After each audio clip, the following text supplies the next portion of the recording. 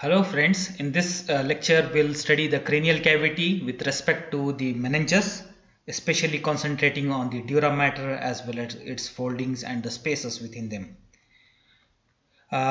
These are the specific objectives which we'll try to cover.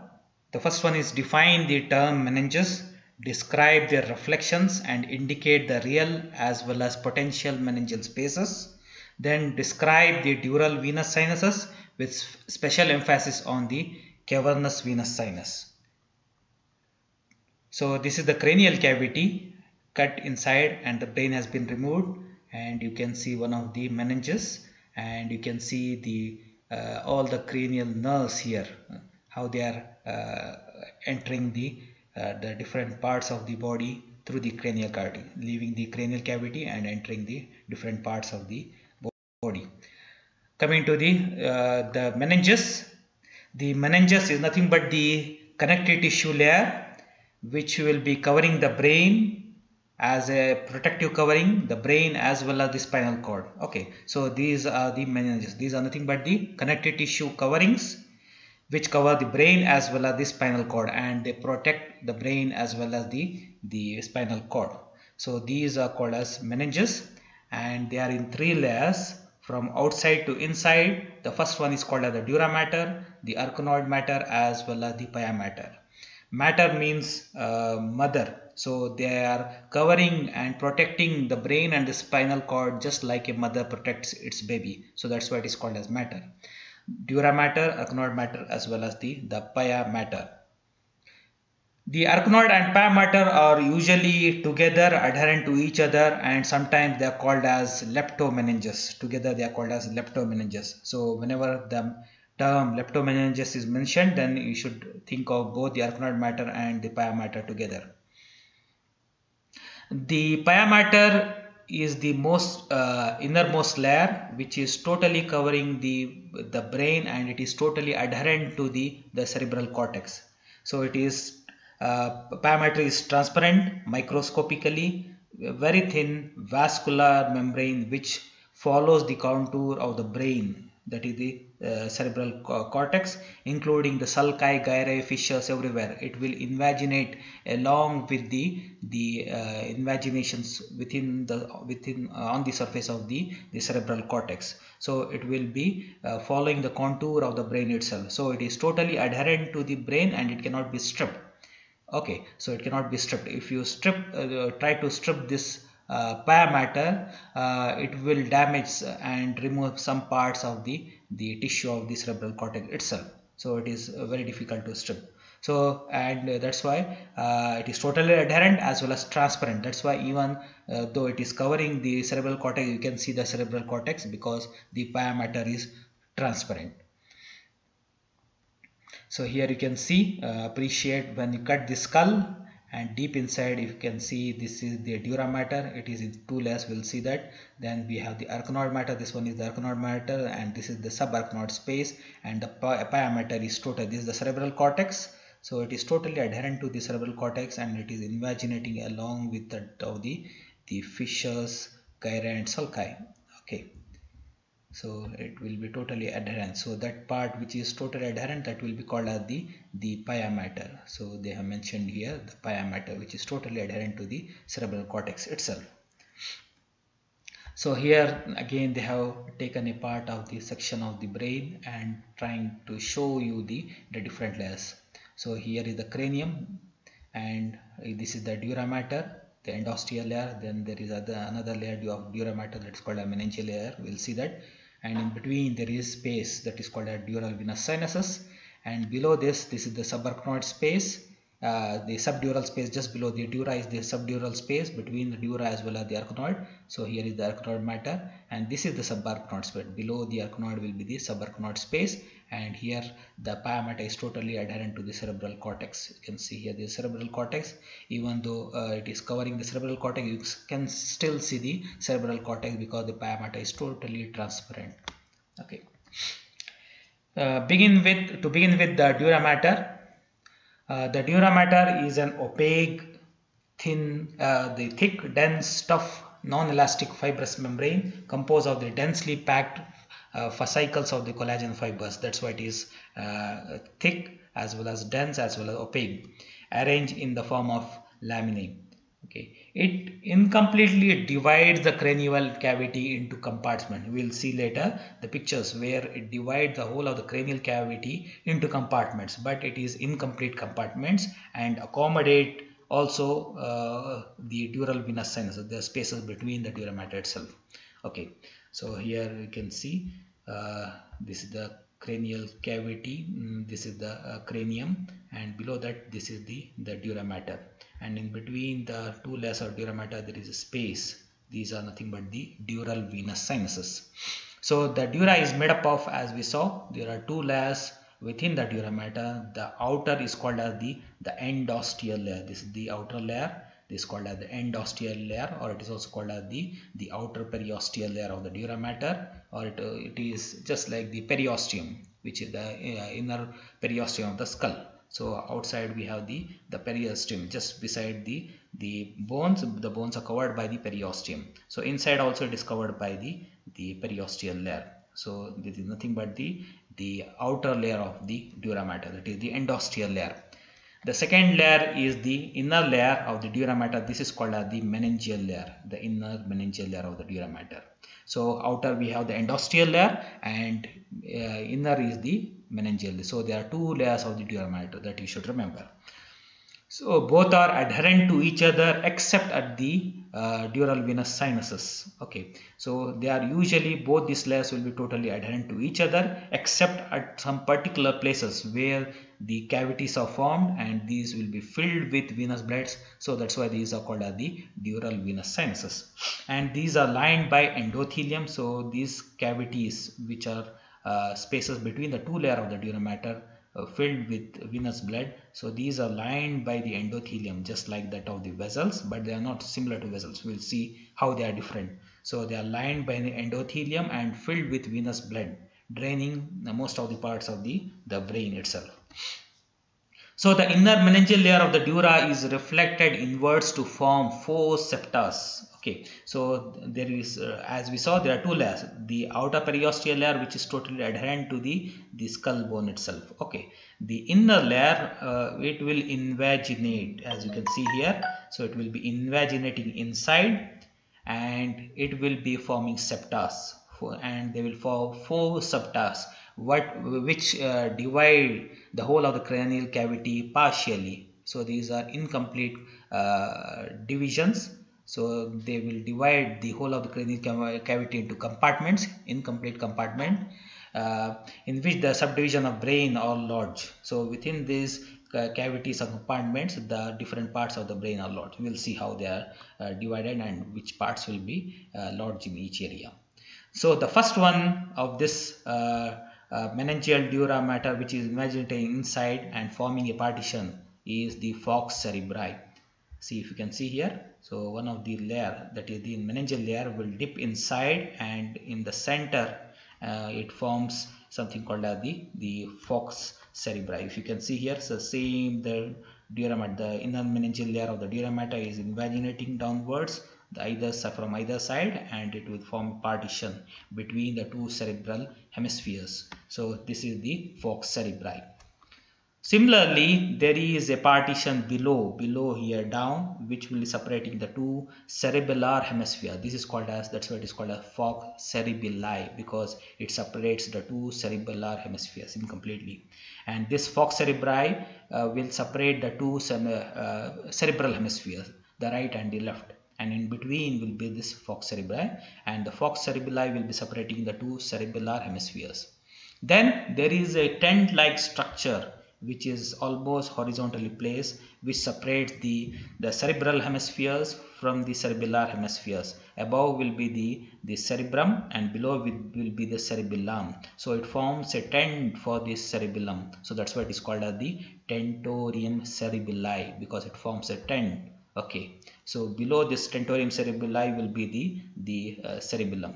Okay, then there is a small one more part of this meningeal dura mater, which will be covering the pituitary gland, over the pituitary gland, and it forms the diaphragmatic cella. Here will be the diaphragmatic sella. This is the infundibulum, and over it is the diaphragmatic sella, which forms a diaphragm, and it separates the pituitary gland below from that of the optic chiasma above. Okay, so this is the diaphragmatic sella. So these are the 4 layers of the meningeal layer of Dura Mater, which will be forming partitions within the cranial cavity. One is the fox cerebri. So this is the fox cerebri. Then below will be the fox cerebelli, and this is the tentorium cerebelli. And here will be the diaphragmatic sella. So these are the 4 septa which will be dividing the whole of the cranial cavity into incomplete compartments. The tentorium cerebelli divides the cranial cavity into intercommunicating supratentorial as well as the infratentorial.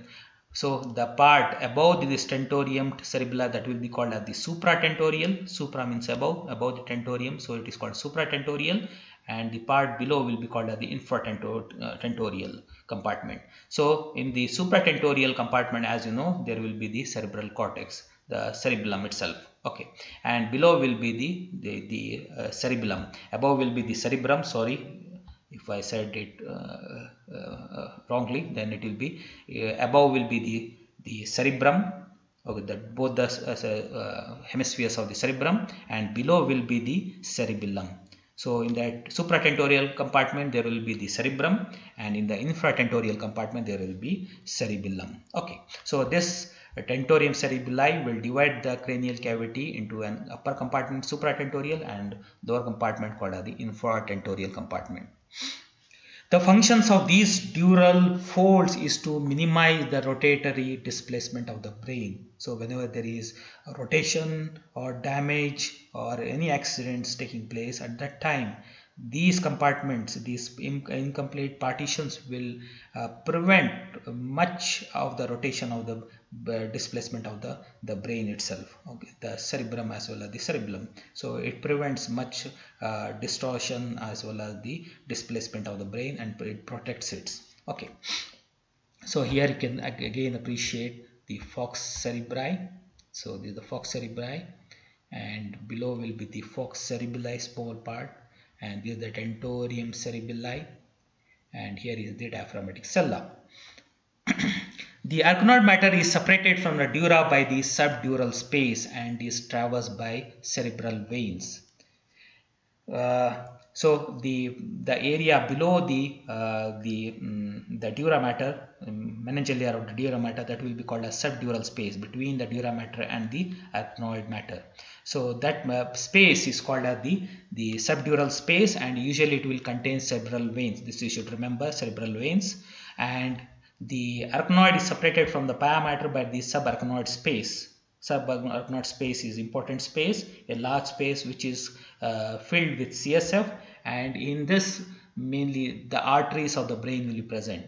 So in the subdural space, cerebral veins will be there, and in the subarachnoid space, arteries of the brain will be present. This is important clinically because whenever there is head injuries, then there might be subdural hemorrhage or the subarachnoid hemorrhage. If it is subdural hemorrhage, it is due to the collection of the venous blood caused by the tearing of the cerebral veins. As you know, the cerebral subdural space will be containing cerebral veins. So if there is any bleeding, so like here they have shown you the subdural hematoma, so where it is because of the damage to the cerebral veins. So whenever it is subdural hemorrhage, it is because of the tearing of the cerebral veins. And if it is subarachnoid hemorrhage, because the subarachnoid space will contain the arteries of the brain, it will be due to the rupture of the arteries and their aneurysms. Okay, so subarachnoid space is usually arterial, and subdural space is usually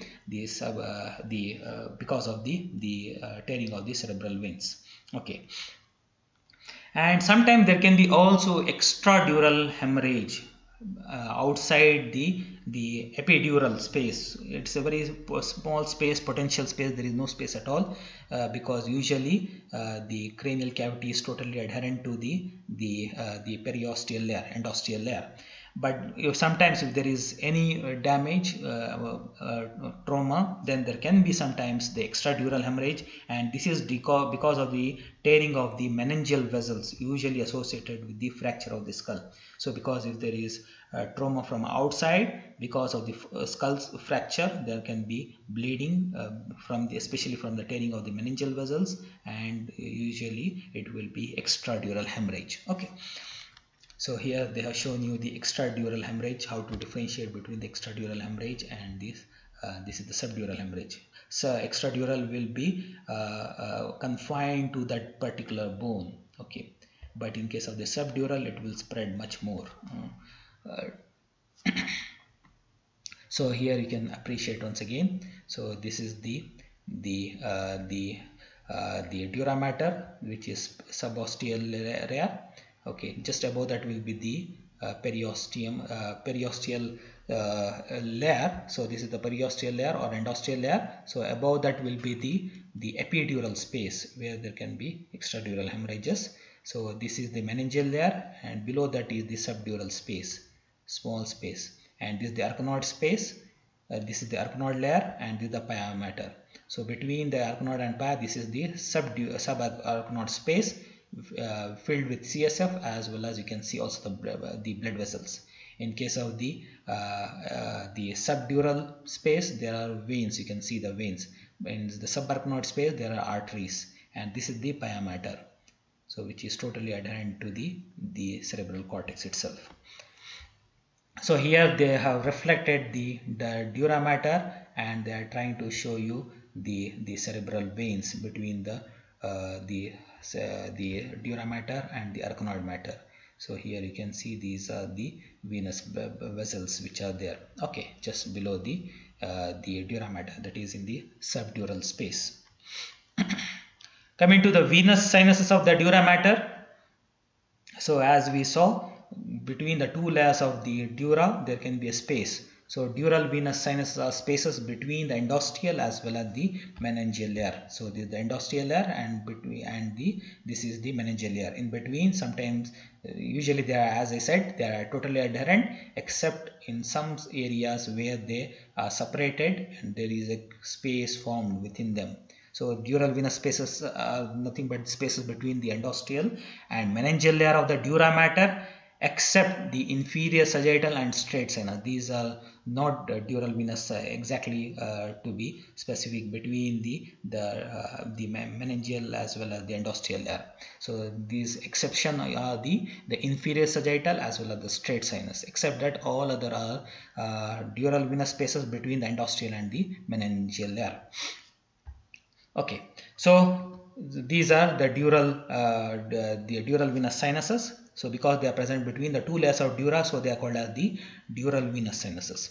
What are the characteristics of these dural venous spaces? One is they are lined by endothelium. Whenever they are present between the two layers of the Dura Mater, they are lined by endothelium, just like the vessels. But they are devoid of muscular cord.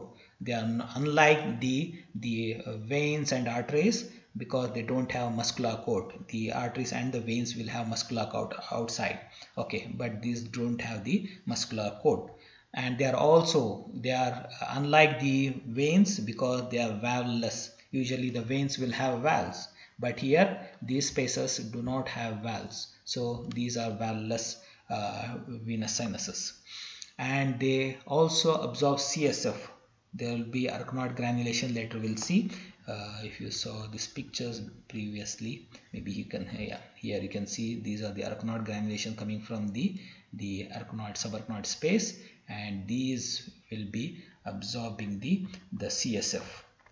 Okay, so they also absorb CSF through the arachnoid granulation tissue, and they collect blood from the brain, meninges, diploe, orbit, as well as the internal ear.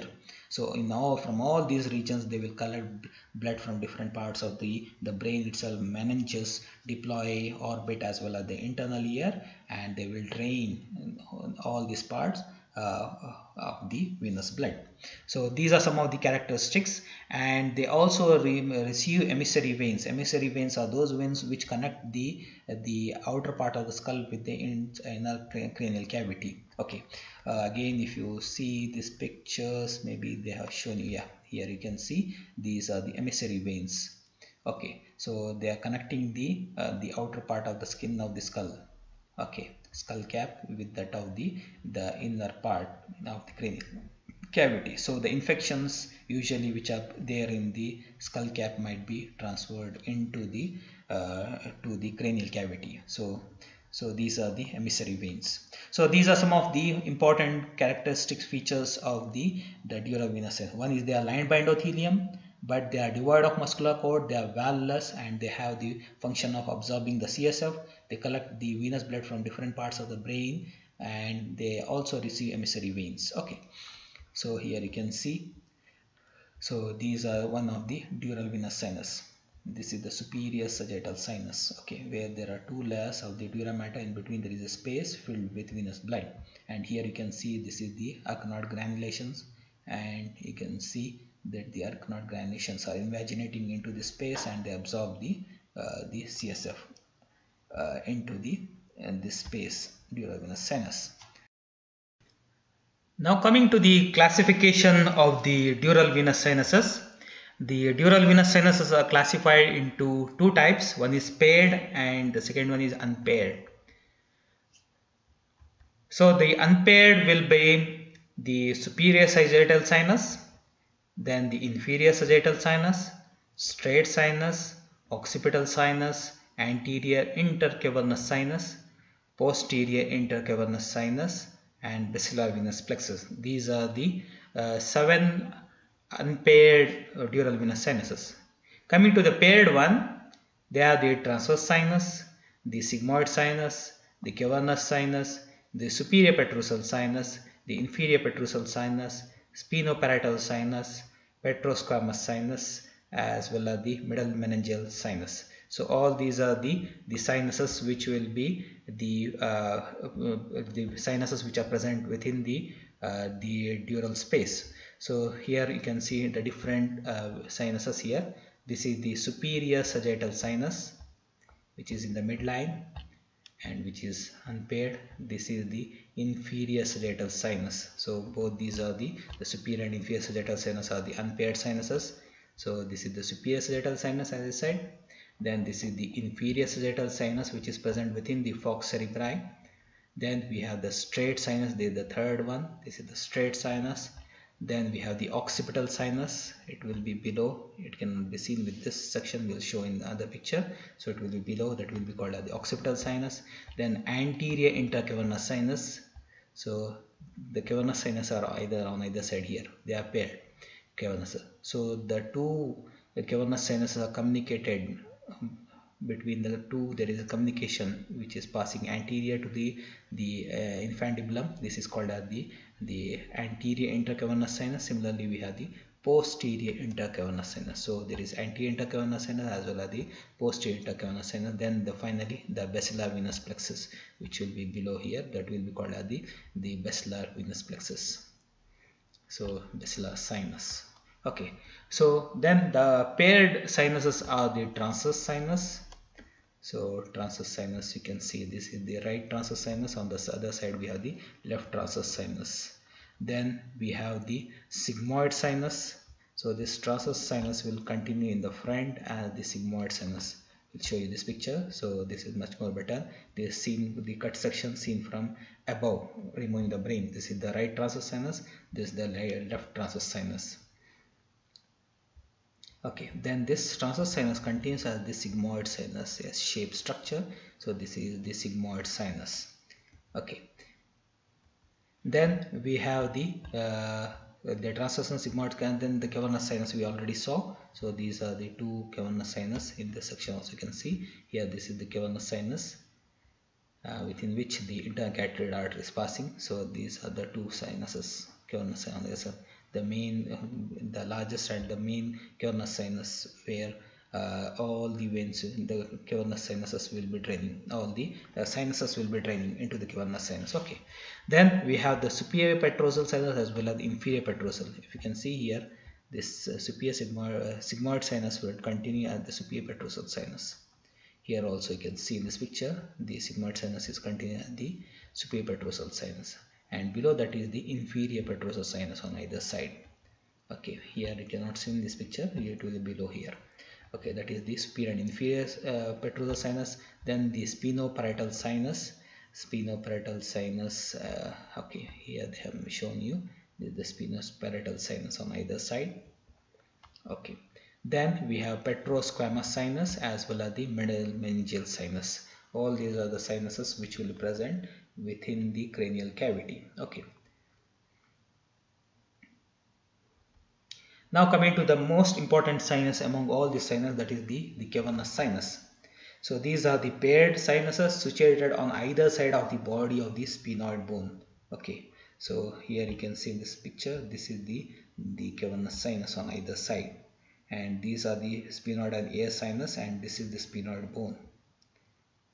So within the body of the beside the body of the sphenoid sinus, you can see the cavernous sinus, and within the body of the sphenoid sinus you can see this is the sphenoidal air sinus. You should be able to differentiate the air sinuses from the dural venous sinuses. Okay, so these are the air sinuses.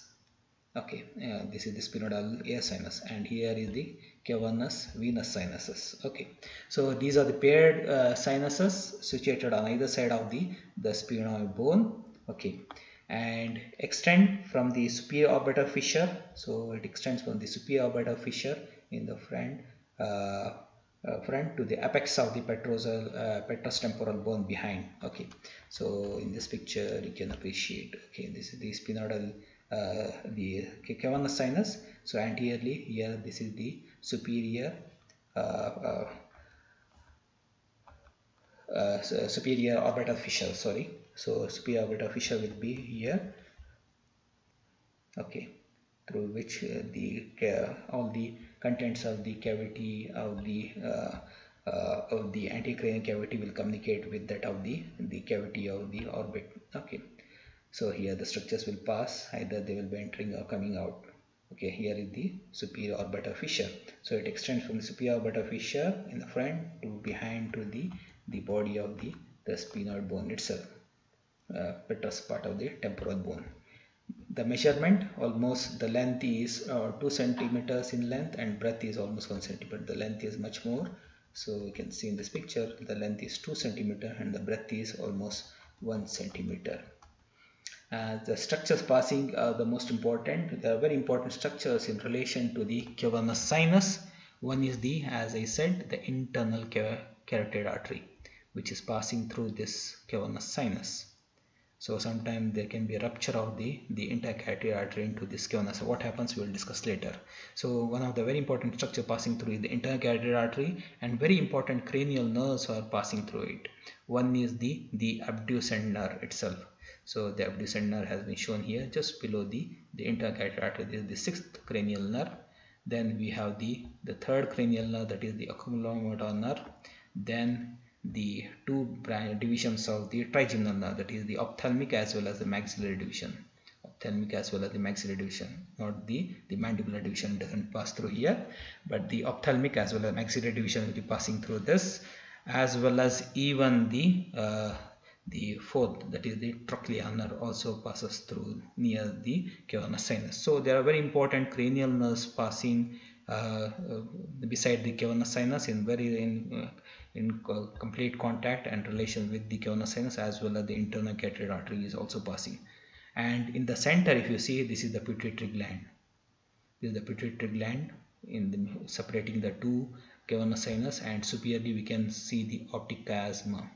So this is the infundibulum, and here is the optic chiasma. So very important relation. Above we have the optic chiasma as well as the pituitary gland, infundibulum, and below we have the sphenoidal air sinus, and within them with the intercarotid artery, the third cranial nerve, the fourth cranial nerve, the sixth cranial, and the two parts of the fifth cranial nerve, that is the ophthalmic and maxillary divisions.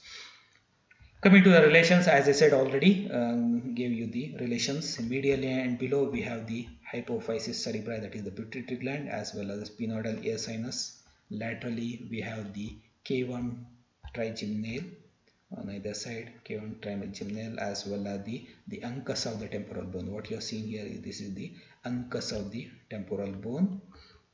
Then above we have the optic chiasma, as we can see, as well as the internal carotid artery.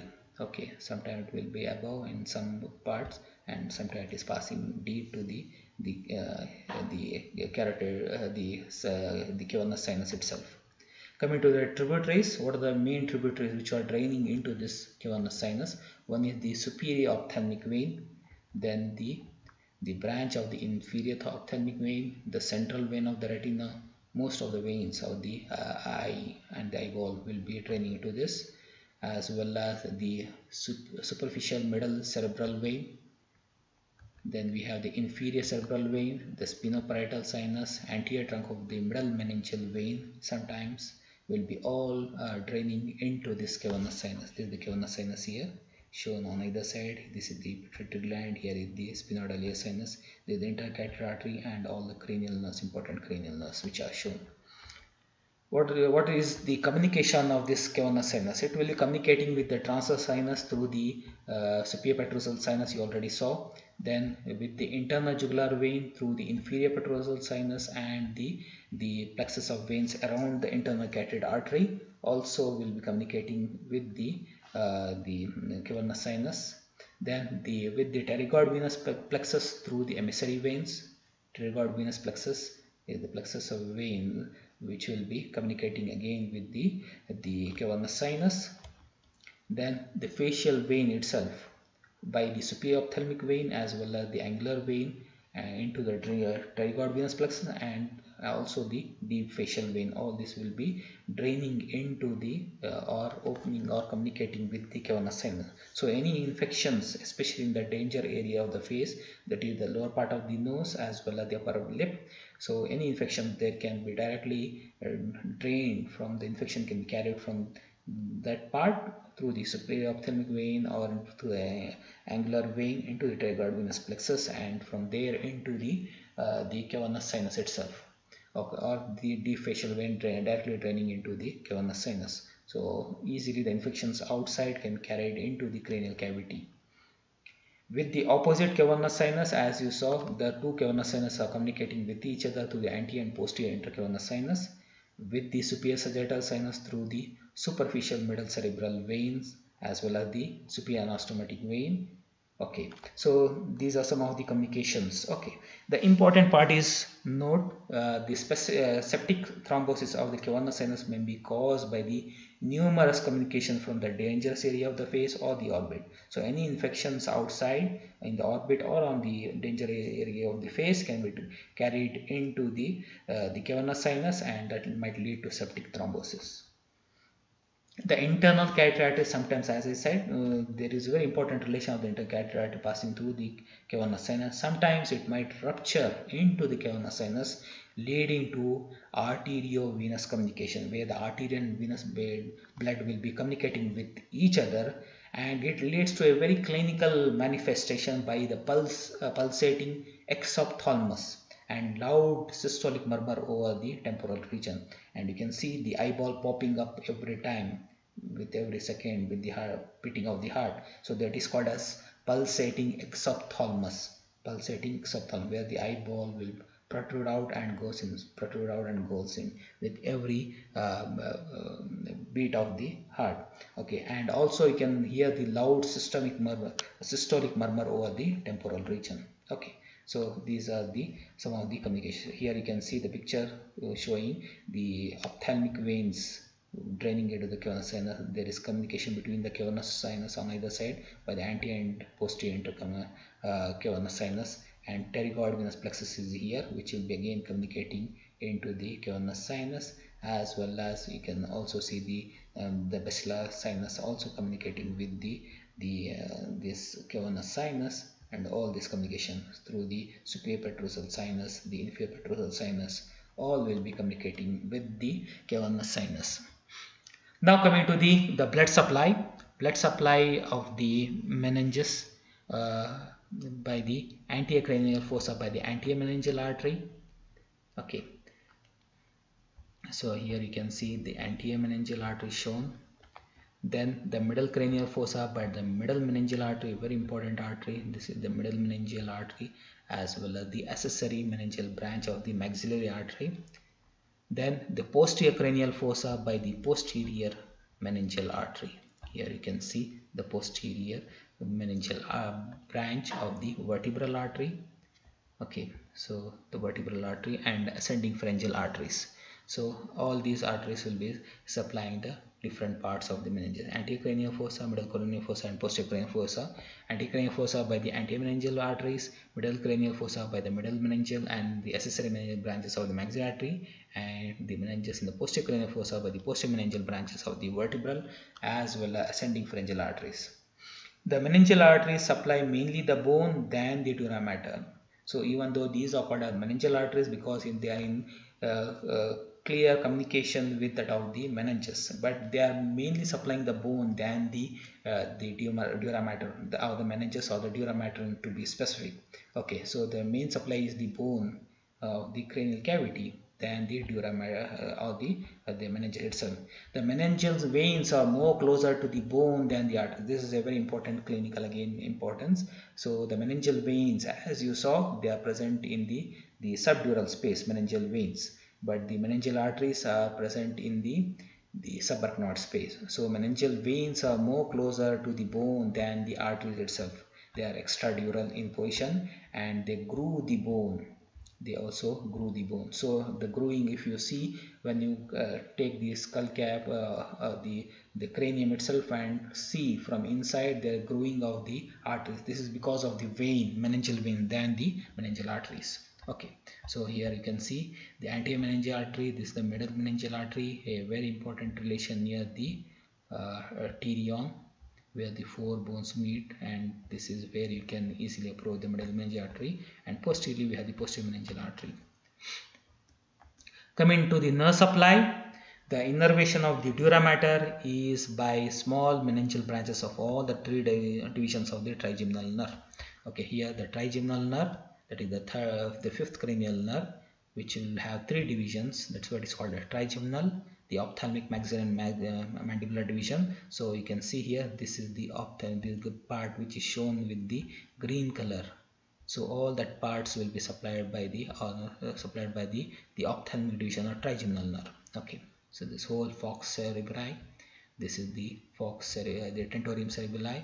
Okay, falx cerebelli will be below. This is the tentorium cerebelli, and here you can see the diaphragmatic sella, and all these regions will be supplied by the ophthalmic division shown in green color.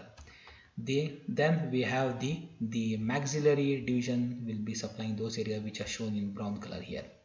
Then here the green colored which are supplied by the mandibular division. So all the three divisions of the trigeminal nerve will be supplying the dura mater, as well as the first, second, and third cervical nerves also supplying this. Violet colored regions are supplied by the cervical nerves, the first, second, and third cervical nerves. Also the vagus nerve will be supplying. So to be more precise, the anterior cranial fossa by the meningeal branches from the ethmoid nerve, which are from the ophthalmic nerve. The middle cranial fossa by the middle branches, the meningeal branches from the maxillary nerve, and laterally by the mandibular nerve. And the posterior cranial fossa will be by the first, second, and third cervical nerves. This is how the division of the whole of the cranial cavity, or the meninges of the cranial cavity, will be supplied by the nerves. The base is supplied by the vagus nerve. Okay, so this is how again it has been shown here. So this whole thing which is in green color will be supplied by the ophthalmic division of the trigeminal nerve. So this brown area will be supplied by the maxillary division, and this color bluish to be specific with this is supplied by the mandibular division, and this violet colored region will be supplied by the cervical nerves, and the base will be supplied by the vagus nerve. Coming to the last aspect, that is the applied aspects. we saw that there can be hemorrhages because of the rupture of the arteries or the veins. Especially the extradural hemorrhages are because of the tearing of the veins. Okay, and they will be more specific to the bone because they are extradural, outside the dura mater, that is superficial to the periosteal layer or the extradural layer. So they are confined to that particular bone, and so that's why they take the shape of the bone itself. So that is how you can differentiate the extradural hemorrhages from the subdural hemorrhages, which are subdural hemorrhages are much broader because they are below the dura mater, between the dura and the arachnoid mater in the subdural space. Okay, so these are the subdural hemorrhages. And the emissary veins transmit external infections intracranial. As we saw, the emissary veins are those veins which are communicating outside with the internal cranial cavity. So the cranial cavity can get infected easily by the infections outside. And especially the meningitis is a common infection seen in case of the humans, and it can be bacterial or more common it is tubercular infections. Okay, so that is the meningitis. So this the applied aspect. Now coming to the difference between the dural and the spinal dura. So the difference between the dura covering the brain itself with that of the spinal cord, how they are different. The meningeal layer of the cranial dura forms inward process or fold, but such folds are lacking in the spinal dura. One is the meningeal layer of the cranial dura forms inward folds, processes folds, but such folds are lacking in the spinal dura. There are no folds within the meningeal layer of the cranial dura in case of the spinal cord. So here they are shown the dura covering the brain itself, and here is the spinal cord. So there are two layers, right? So the meningeal layer, the inner layer of the dura, which is in the cranial cavity, shows folds, inward folds, but that is not seen in case of the spinal dura. The second important feature and very important feature is the cranial dura has two layers, as you saw, endosteal and the meningeal layer. But these two layers are present only in the cranial cavity. Once it enters the cranial, the spinal cord, the outer layer, that is the endosteal layer of the dura, because it is endosteal, it is covering only the bone, so it will continue outside as the periosteum of the skull. So it doesn't continue below. So in case of the spinal cord, there is only one layer of the dura, that is the meningeal layer. So but the spinal dura has only the meningeal layer, because the meningeal layer will be continuing and cover the whole of the spinal cord. But the endosteal layer, because it should cover only the bone, so it will continue as the periosteum of the cranial fossa. Okay, outside it covers the bones of the cranium. Okay, as periosteum. So in case of the spinal cord, there is only one layer of that is the meningeal layer of the dura mater. And the dural venous sinuses are found because there are no two layers, so there cannot be the dural venous sinuses in the spinal cord, because for dural venous space to be present, it should be the endosteal layer and the meningeal layer. But here, because there is only one layer, so the dural venous sinuses are found only in the cranial dura, along with the lines of the separation between the endosteal and meningeal layer, and they are absent in the spinal cord. And the extradural or the epidural space is present within the vertebral column, but not in the cranial fossa. As you saw in the cranial fossa, the extradural space is just a potential space, a very small space, or the epidural space is a very small space, but it is much more prominent in case of the spinal cord. See here, you can see here the spinal extradural space. It is large, and a lot of injections or the anesthesia are given in this region. So this is important space in case of the spinal cord, where the extradural space or the epidural space is prominent, and it is just a potential space or absent in case of the cranial dura. So here you can see the dura mater, which has been cut here, and so that you can see the arachnoid mater. Okay, so this is the dura, that is the meningeal dura, and this is the arachnoid mater. and deep to that will be the pia mater, which is totally adherent to the again to the spinal cord itself.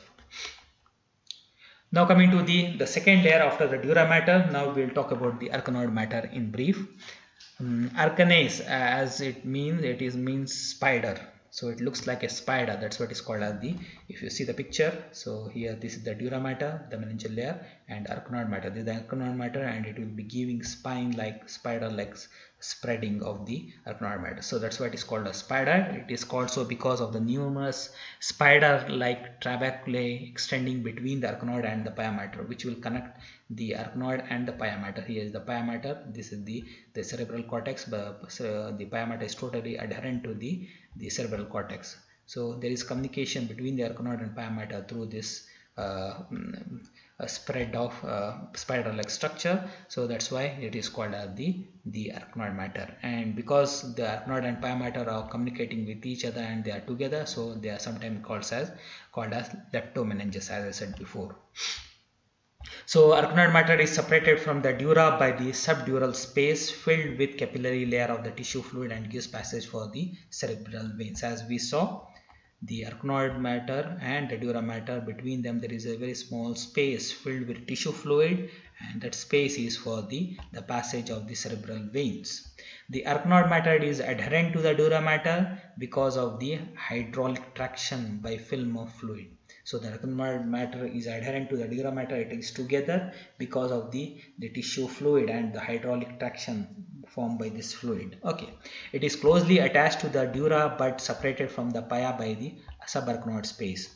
Even though we said the arachnoid and the pia mater are connected to each other, there is a large space here. Okay, this is called as the subarachnoid space, and this is filled with the CSF, cerebrospinal fluid, and it varies greatly in depth, and larger expanses being termed as subarachnoid systems. And this is a big space filled with CSF fluid, but there are some areas where it is very large, and there it is called a cistern, subarachnoid cisterns. Okay, and the pia mater, as we said, it will be totally adherent to the cerebral cortex itself. Okay, so this is the subarachnoid space, this is the arachnoid mater, and here is the pia mater. Okay, and this is the communication between the arachnoid and pia mater, and within the subarachnoid space it is filled with CSF, as well as you can see the arteries within them. The cerebral arteries will be present in this subarachnoid space. Now the three cisterns, as we said, are the larger spaces where the arachnoid and the pia mater are. These are the cisterns where there is a big large space between this arachnoid and the pia mater. So there are three important cisterns lie ventral to the brainstem and the hypothalamus. Between the brainstem and the hypothalamus, there are large cisterns. Which are those? One is called as the pontine cistern. Pontine cistern. Here you can see between the pons and the medulla oblongata there is a large space ventral to them. So this is called as pontine cistern. Then there is also called as the interpeduncular cistern. Just below the optic chiasma there is a large space. Okay, this is called as the interpeduncular cistern, and the chiasmatic cistern, also near the chiasma itself there is one more large cistern, that is called as the chiasmatic cistern. Okay, so these are the three large spaces between the arachnoid and pia mater which are called a cistern. So these are ventrally placed, and there are two dorsal cisterns. Okay, two cisterns lie dorsal to the brainstem. Okay, which is one is called as the cerebromedulla cistern, a very important cistern here. This is called as the cerebromedulla cistern, near the CP angle. Okay, so this is the cerebromedulla cistern. Then there is also one more cistern called as the superior cistern, which cannot be again seen with this. So these are the 5 cisterns which are present, 3 in the ventral side and 2 on the dorsal side. Now the last part, that is the deepest layer, that is the pia mater. Okay, as we know, it is thin, vascular, which invests every indent of the surface of the brain and the spinal cord. As we said, it is totally adherent to the brain itself, so it will be indenting every dip and depression along with that of the cerebral cortex itself. So this is the pia mater. Here this is the subarachnoid space, and here is the arachnoid mater, and a part of the arachnoid matter will be invaginating into dural sinus called as the arachnoid granulation, through which the CSF is absorbed into the cisterns. This pia mater has two layers, outer epipia and the inner pia intima. Very thin layer itself, and it has two layers, epipia and the inner pia intima. Okay, the cerebral pia presents tila choroidae and choroid plexus. So these are the tila choroidae and the choroid plexus. These are the plexus which will be producing the CSF within the ventricles. Okay, so these tila choroidae are the blood vessels which are covered by the pia itself. The cerebral pia present tila choroidae and choroid plexus, within which there will be plexus of blood vessels, through which the CSF is produced into the ventricles. The tila choroidae is bilaminar fold of the pia mater and seen in two locations, especially the roof of the third and the fourth ventricle, where the choroid plexus are present. There the tila choroidae is bilaminar. It is two-layered fold of pia mater and seen in two locations, in the roof of the third and the fourth ventricle, where the choroid plexus will be covered by this tila choroidae. The tila provides vascular tuft of choroid plexus. As I said, there will be tuft of choroid plexus covered by the tila choroidae, which projects into the ventricles, producing the CSF, as I said before. So they will be invaginating into the third and the fourth ventricle, especially in the roof of the third and the fourth ventricle, and they will be producing the CSF. Okay, so this is about the pia mater itself. Okay, so here you can see these are the choroid plexus covered by the tila choroidae. This is the third ventricle, roof of the third ventricle, and this is the roof of the fourth ventricle, where the choroid plexus covered by the tila choroidae, where the CSF is produced, and this will be passing through different parts and passes through the venous sinus itself. Okay. So these are the regions through which the CSF is passing, and then it will be draining through the arachnoid granulations into the dural venous sinuses. Okay, so this is the production, and this is the drainage of the CSF itself. So this is all about the meninges of the brain, especially concentrating on the dura mater as well as the dural venous sinuses. If you have any questions, you can write to me and I will try to answer. Thank you very much. Hi friends, if you like my video and if you want to see similar kind of videos in the future, subscribe to my channel as well as like the video. Press the bell icon so that you can get regular updates and you will be the first to get the updates. Then you can also comment as well as share this video with all your friends so that all can benefit from this. Thank you very much.